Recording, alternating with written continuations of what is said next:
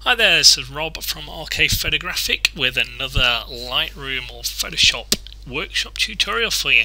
Now, based on some work we did on our most recent residential workshop in North Yorkshire with a couple of photographers who were there with us, one of the queries we got asked was about exposure blending in Photoshop to create long exposures. The reason for this being that you might have a camera that doesn't have a bulb mode in it, if you may only have a bridge, or again in the daytime you might want to do long exposures and not have an extreme neutral density filter, something like an ND400, or even better a big stopper or one of these little stoppers which reduce the amount of light coming into the image.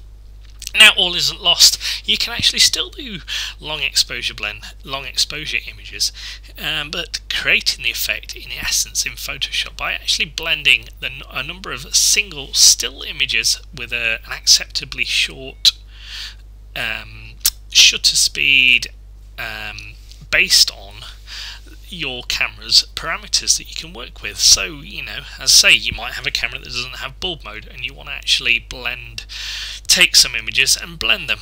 One of the key things you're going to need is a fixed anchor point or position, so you're going to need a tripod to make sure that there's no movement at all between images. That's absolutely critical and key. You're then going to want to make sure that ideally you've either got a timer release or a remote shutter release, again, so you're not introducing any slight movement or jerkiness into the images as the images are captured by the camera.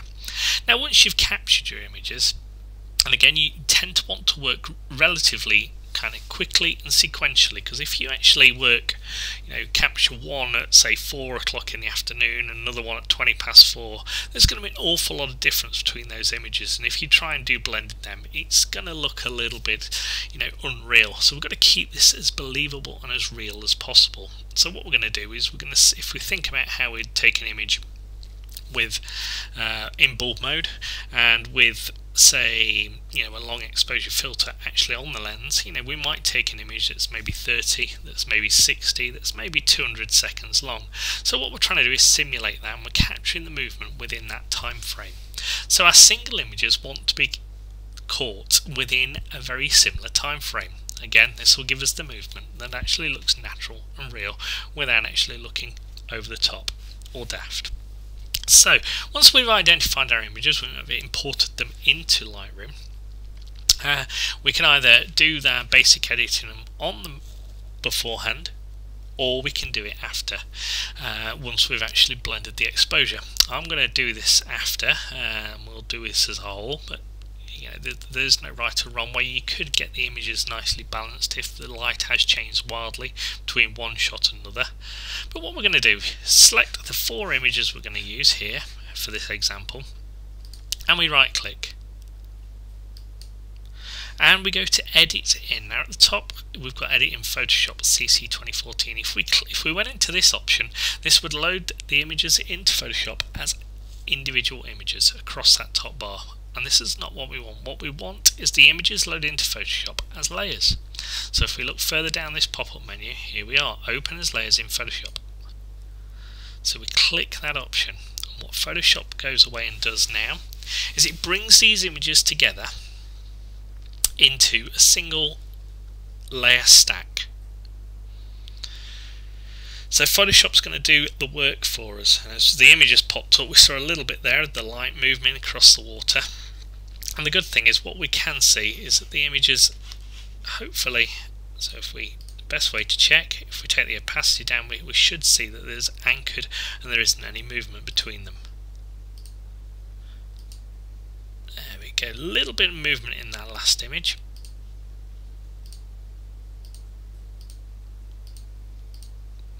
So if we find an image that doesn't work, what we tend to do is we'll delete that layer, so we'll take that layer out of the stack. So now we're left with 3 images. And if we look at the kind of solid centre gravitational points for this image, the cliffs, the houses, the rocks and the tree in the foreground, there's no movement at all. The only thing we see moving is the water here, and possibly a little bit of cloud movement, although it was reasonably still evening, so masses of cloud movement that day, but the key thing we want to capture is this movement in the water. Now what we're actually looking at here is to actually create a blended image which looks reasonable. So I'm going to bring this detail through, so rather than having a single file, we'll end up with a number of images at different opacities where the water thus becomes blended, and we work from the bottom of the stack. Now we don't have to remember all these numbers ourselves. If we go to verdantvista.com/tute9-3 website up here, look, there's actually all the calculations, and the way to calculate this has actually been presented for us. But basically the opacity we're looking for equals 100, being the percent, times, and then we're into a bracketed equation, 1 over L, i.e. the number of layers, plus 1. Or as it is here, presented quite simply in a table showing us for up to 20 images. So what we're looking at here is we know we're working with 3 images. So we're going to work upwards from the bottom of the table. So we know that the bottom image in the stack wants to be at 100%, the second image in the stack wants to be at 30%, and the third at 50%, sorry, and the third at 33.33%. Now Photoshop won't let us put the 0.33% in, it will round it up. So we're going to get 33%. But that's not to worry. So we go back to Photoshop, and it's as simple as right click on the bottom layer, blending options, blending mode is normal, and opacity 100%, that's our default, so we don't need to change that. So we've gone to the next layer up, layer 2, blending options, after we've right clicked on the layer, we leave the blending mode at normal, and we put 50 into the opacity box. Then we go to the third layer in the stack, and we know that this one wants to be 33%, so we right click on it, go to blending options, and we put 33 in there. And what we've done now is we've created the amount of opacity that we need across the image. Now the more images you've got, the more noticeable that the effect will be, but again we still need to make sure that the key anchor points are as firm and as do not move at all, as it won't work. And just to check that it's worked, we can switch the layers off. So if we go back just to the bottom layer, which is 100%, and we layer on our 50% layer, and then we layer on our 33% layer, you can see that the water, we've started to transition detail from each of the layers above that base layer. And what we've got here is that we're starting to smooth out that movement in the water, as we would with a long exposure filter on our lens. Now we might not get exactly the same effect, but again, what this is for is to allow those who've got a camera that doesn't have a bulb mode, or don't have long exposure filters, to be able to create that same type of image. Or again, you might have the camera with those filters and you might have a bulb mode, but what you might want to do is experiment and see if through it might be a really windy day. So by capturing a number of images over a short space of time, individual images, and the more you get, the more believable it is. But we could blend our images that way. So we're creating long exposures just by 2 techniques, one in camera and this one out of camera. So once we're happy with this, and again we'll just flick back through to show that effect. So if we look down here in the water, we'll bring in layer 2 and we bring in layer 3, and we're starting to smooth this water out really nicely. Once we're happy with what we've done, we right click and we can flatten the image. Now we've got a couple of choices here. We can either edit it in Photoshop, or we can flick it back to Lightroom to do our editing. So personal preference. As the first tutorial from the residential workshops showed us our Lightroom workflow, what I'm going to do now is go to File, I'm going to go to Save, and we'll throw this back to Lightroom.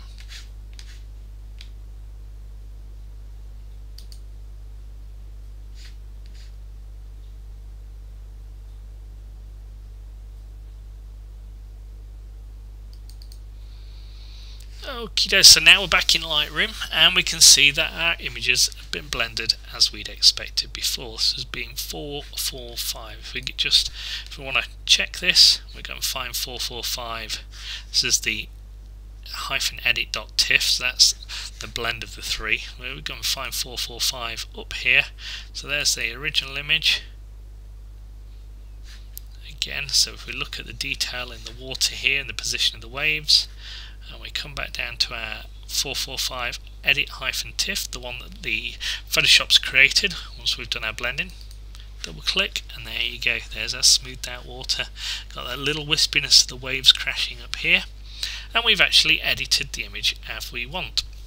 If we press the F key, we can go full screen, have a good simple view of this.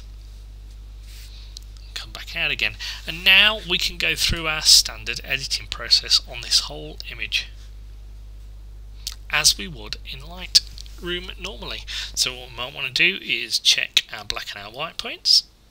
So again, making sure we've got a nice dynamic range on here. The thing to remember when you're doing white and black points, you might be tempted to dial back a little bit on when you've got a mixed light source. So here we've got kind of dropping daylight and street lights. Street lights are very, very difficult to control, and if the key thing really is to control the actual natural light. There's some acceptance that when we look at a street light, or if we stared directly at the sun, that the centre of it isn't going to be containing detail, even to the dynamic range of our eyes. So here we go. And then we select the black point. So we make sure we've got some shadows in the image. We can then tweak the contrast if we wanted to, and the exposure. So do we want to brighten it up very slightly?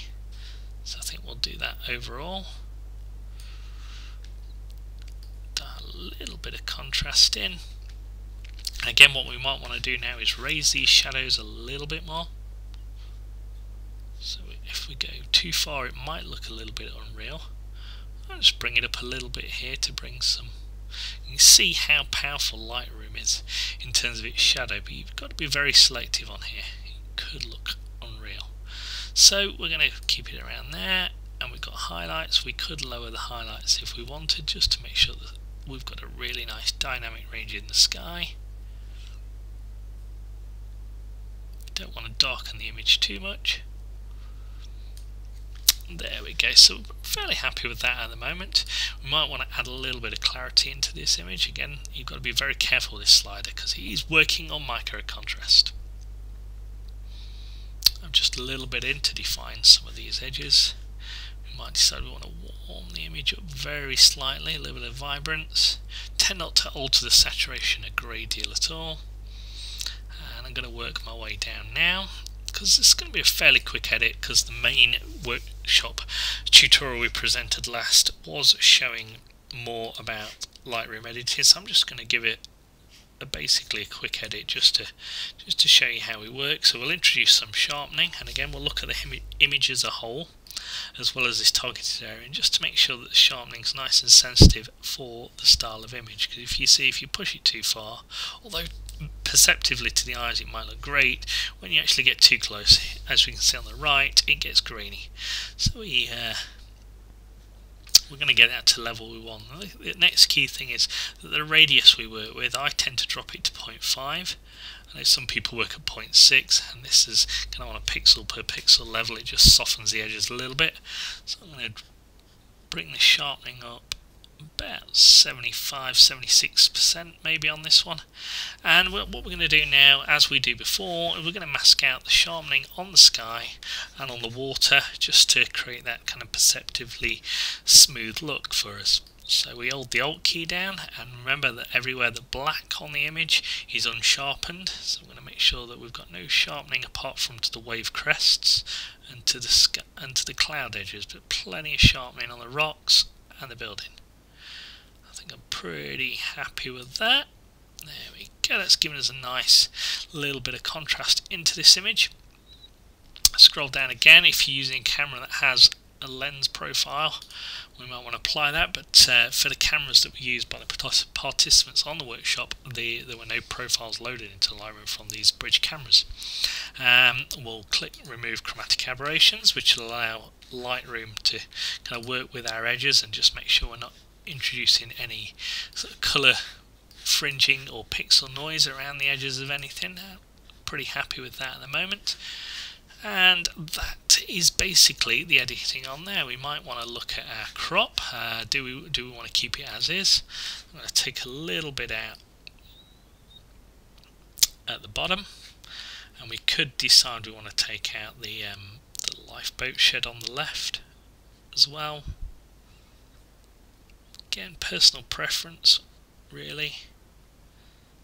Just getting your crop as you want it. We might decide then we want to check this horizon, so I'm going to get the crop tool here and draw across this horizon just to make sure we've got some sense of level there. That's leveled our horizon in the distance, and it's brought the image into a little bit of balance for us there. We might again want to just add a little bit of vignette just to focus the eye in onto the village and the water. Again, we've got to be quite sensitive on the vignette and just darken the corners a little bit, not going too far. And there we go. I'm pretty happy with what we've created very quickly there. We've got some nice colour and detail up here. We could brush in to enhance this colour and detail. We could, if we wanted to make the sky look a little moodier, we could drag a grad in. But I think I'm fairly happy with what we created there. I'm just looking at a little artifact in the sky, but when you zoom in, it's not actually there at all. Okay, so yeah, I'm pretty happy with that. So as I say, what this tutorial is about, it's not about the editing, as we've addressed that. Now, it's primarily showing it that you can blend multiple images as a layer stack, taken from exactly the same standpoint in a quick succession of time to create the same effect as long exposure photography done in camera. It's just an alternative way to create the process. Again, even if you've got the ability to go into bulb mode and long exposure filters, you might have a really windy day, so you might want to use this technique. It could become in really handy if you get a little bit of movement on the camera, is to take quite a quick succession of freeze frame shots and then blend them. And again, given that we've got the algorithm presented on the website here, we can work out what our opacity should be based on the number of layers we've got. And that's it for today, so thank you very much for watching. This has been Rob from RK Photographic. If you want to get in touch, we are learning at rkphotographic.com, or visit the website www.rkphotographic.com. Thanks a lot and goodbye.